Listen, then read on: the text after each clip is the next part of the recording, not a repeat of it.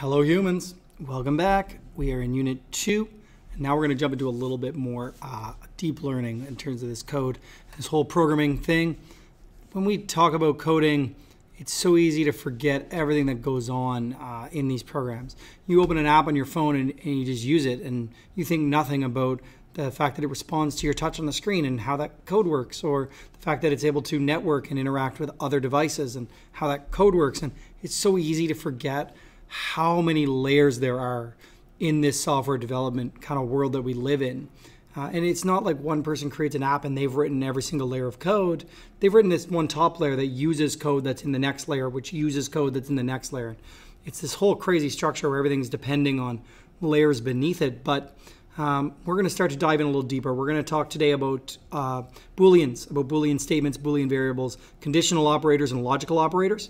I'm going to kind of keep it low level for the beginning part with our basic talk about conditional and logical. And then I'm going to end it with a little bit of a high level piece for you to go look at if you want to dive a little deeper or if you're interested in a more academic pathway. This is unit number 2, topic A. This is Booleans and conditionals. And this is really important before we start looking at actually structuring our code so that decision making can happen. We need to first understand the idea of Booleans, trues, and falses, and how we can take other expressions and bring them down to true or false. So we're going to talk about two kinds of operators. We're going to talk about conditional operators, which are things like less than, greater than, or equal to, whatever. And then we're going to talk about logical operators, which are things like and, or, and not. There are more in these categories. Again, this is an introduction to Python. I want to get you going and not make you overwhelmed initially. You can go in and you can dive way deeper with logical and conditional operators. You can spend your whole life in the world of logical math and discrete mathematics if that's the world you want to live in. That's not the world I want to live in. So I'm going to scratch the surface with some of these deeper topics, and then you can go off and investigate more on your own. So we're going to start with this program. So for conditional operators, I'm going to bring in two integer values from the user. So I have x equals int input, and then I just put this little literal thing in quotes. So x colon space. So then the user is going to see x colon space. They're going to type their number and hit enter.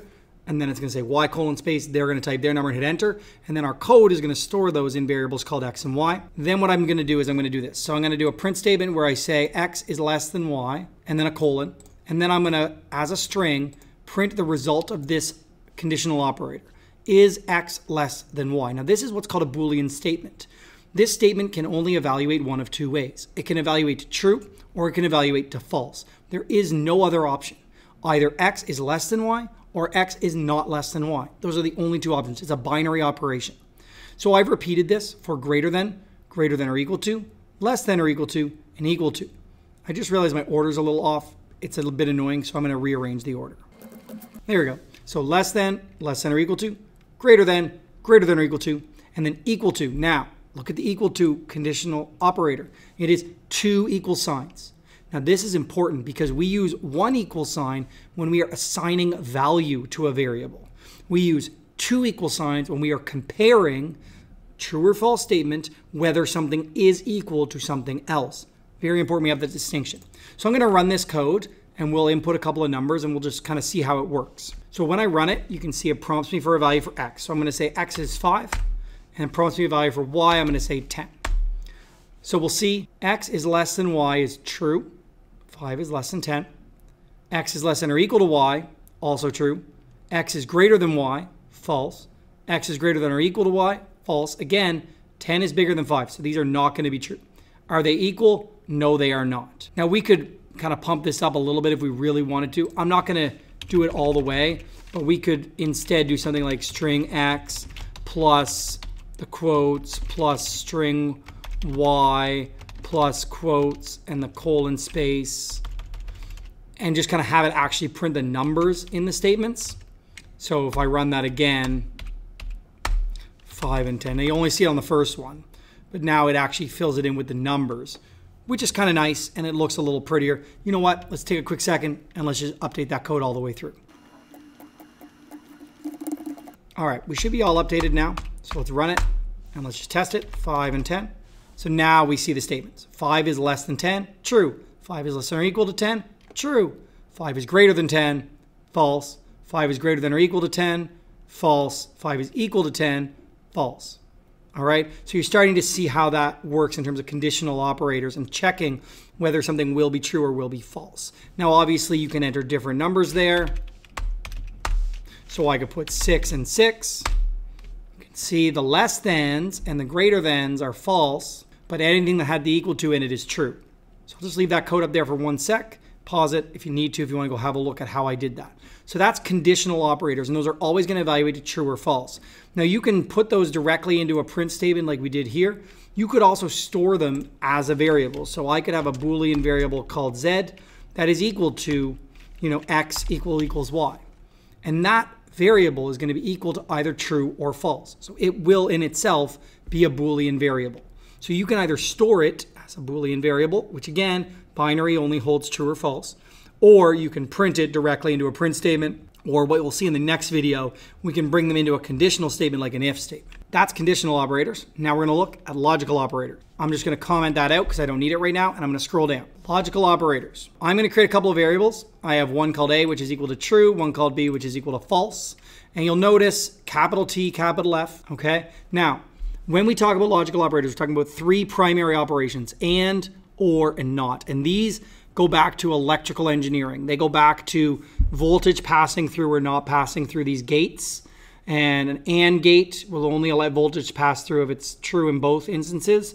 An OR will let it pass through if either one of them is active. And a NOT is just going to be an inverter that's going to invert the signal.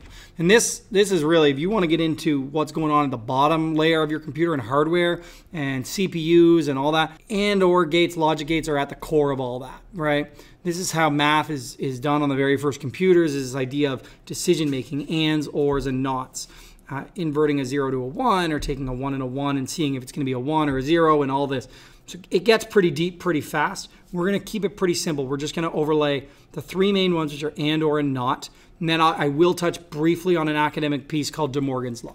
So we're going to start by just printing out a little bit so we can understand what's going on.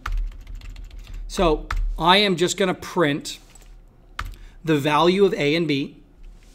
And then I'm going to print the value of A and B, not A and not B. So we can investigate a little bit what's going on. So let's start with one where they're both true. So it's going to print the value of A, the value of B, the value of A and B, the value of A or B, the value of not A, and the value of not B. So we're going to save that. We're going to run this. So A is true, B is true. A and B is true because both A and B are true. Therefore, the statement A and B also evaluates to true. A or B, either A is true or B is true. That's true. Not A is the invert of A, so true becomes false. And not B is the inverse of B, so true becomes false. Cool. Let's change our values. Let's make one of them false. Okay, I made B false. Save and run. So now B is false. So, are both A and B true? No, they are not. False. Is one of them true? Yes, it is. The inverse of A, the inverse of B. Get the hang of it? Let's look at the code. So, here is the actual code to do an AND operator. It's the variable, so the Boolean, and the next Boolean. And you can have anything that evaluates a true or false on the sides of that AND. You could have the conditionals we just had in the last question. X is less than Y, and X is greater than 0. Those can both be there because they both evaluate true or false. What's going to happen in coding languages is your conditional operators have a higher order of operations than your logical operators. So it's going to evaluate the conditionals down to true or false. Then it's going to and, or not those values as kind of the last-ish statements in that order of operations, obviously forgetting brackets. Okay, so there's our and, there's our or, and there's our not. Not A, not B. In a lot of programming languages, this is an exclamation point. So not A, not B. In Python, we're going to write out not lowercase, just like and or lowercase. You'll notice my Notepad++ recognizes these, makes them yellow. Keywords, really nice there. Okay, so this is that essential structure of and, or, and not. And this is really important when we try to make decisions. So, you're talking about whether or not you can divide something. So you have two numbers, and you want to know whether you can divide them. Well, you can't divide them if the denominator is 0. So you might have to check if the denominator is greater than 0, and then maybe and the value is greater than 0.5, then you pass the test. So you might want to do stuff like that where you need these logical operators, these ands or ors, or maybe it's a user input thing and it's if they press this button or they press this button, then we want to do something that's the same action. So you've played a game where you could use the up, down, left, right arrows, but you can also use WASD. Well, the W key and the up arrow are going to provide the exact same effect. So in the code, it's probably if the up arrow or the W key is pressed, and that's going to create the same operation. So this is that idea of logical operators. Logical operators, and or not, require Booleans. So trues and falses on either side of the operator. If it's a not, there's only one operand, there's only the one, there's not one on each side. And then those can come from all kinds of crazy statements. You can see crazy long Boolean statements where people put together and string this stuff into a hot mess. But the core idea is that what is on either side of an and, what is on either side of an or, has to be an expression that evaluates to true or to false. All right. If all you want is to scratch the surface, stop the video here. We're going to talk a little briefly, just a smidge about DeMorgan's law. It's going to bend your mind a little bit, and you can go do some Googling. Look it up. I'm not going to go crazy with it, but I want to show it to you because it's cool. There's no challenge for this video. We're going to jump into the bigger stuff next lesson. We got to do if statements before I can put a challenge out there for you. All right, DeMorgan's law. I'm going to throw this print statement at you. Okay, it's a mess. It's fine. We're going to keep our true and false values here, and I'll actually keep my little statement here where I print A and B. All right. Don't worry about the code. Let's just run it. All right, so DeMorgan's law works two ways. Think expanding brackets, grade 8, 9, 7 math, whatever. Not A and B in brackets is equal to not A or not B. Think about like dividing each side of a math equation. That's an inequality by a negative value. You have to flip the inequality symbol. Similar mindset here. The and becomes an or when we not it. So not A and B becomes not A or not B.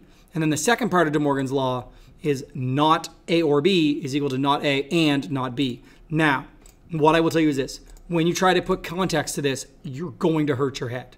When you try to think about like, if I need to pass the exam and have all my assignments completed in order to get my credit, and you start trying to categorize those using A's and B's, you're going to melt your brain a little bit. So you can see it work here. So I have a true and a false. So not A and B. Well, A and B is going to be false because they're not both true. Notting it is going to be true. Not A or not B. Not A is going to be false. Not B is going to be true. Or one of them is true, so it's true. It works. If we look down here, A or B is going to be true because one of them is true. Notting it's going to be false. Not A is going to be false, and not B is going to be true. When you're doing an AND operation, if either one of them is false, you're automatically false. So that works as well. Now you can go out and do some looking about DeMorgan's law. You want to get a little bit heavier with it. Again, it can be hard on the head. It's a cool topic if you're kind of math-minded and you like that stuff. If you're not, don't worry about it. We're not really going to touch on it again. We're going to jump into if and else statements in the next video.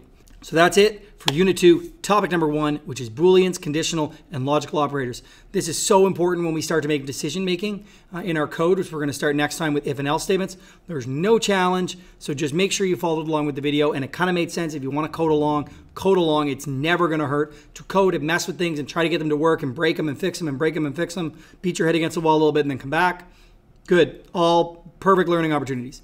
All right, next video, we'll jump into if and else statements. Thanks for watching. Like, share, subscribe, do all that annoying stuff that everybody on YouTube tells you to do. It keeps me going. It's awesome. Comment below if you have questions, and I'll try to hit you back as quickly as I can. And we'll see you in the next video. See ya. Bye, humans.